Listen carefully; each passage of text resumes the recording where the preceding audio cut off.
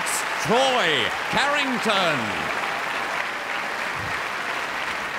So you've got a comedy festival on or something, have you? Eh? Well, I've done a bit of comedy myself, actually. I mainly like it like footy club talent nights and stuff. I've done this grousing once. We done this little like commedia dell'arte piss take of the Eureka Stockade. Went off, actually.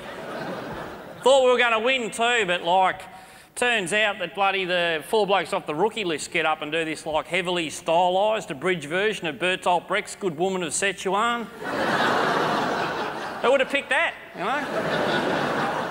Reckon they should have won too, but Nipper Francis, he dressed up in drag, so he won.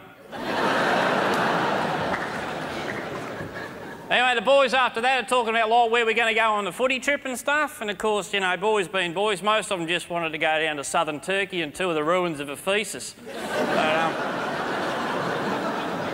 But it was Dougie Eagles last season and he was dead set keen to do the Mozart Trail from Prague to Vienna.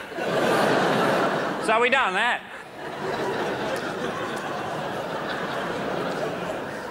Anyway, then we've gone down to the Prague Opera House for the matinee, right? Anyway, the boys got a bit restless during the first move and Chrissy Downer's just lost it. He swapped the old fella out. The head ushers come down and told him to pull his head in, so to speak. But Chrissy Downer, he's a top bloke. Oh, he did sleep with my missus, but...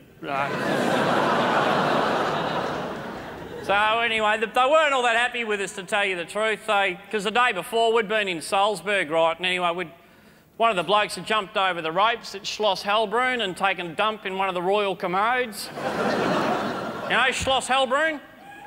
Schloss Hellbrunn? Geez, cultural desert in here or what? Shit yous are done. Not as dumb as that early music festival I had to open last week. I thought Vincent van Gogh was a truck transport company. Anyway, look, I've got to go. I've got to go and run a CAE calligraphy course. So you've been grouse. I'll see you later. Damian Callinan's best friend, Troy Carrington.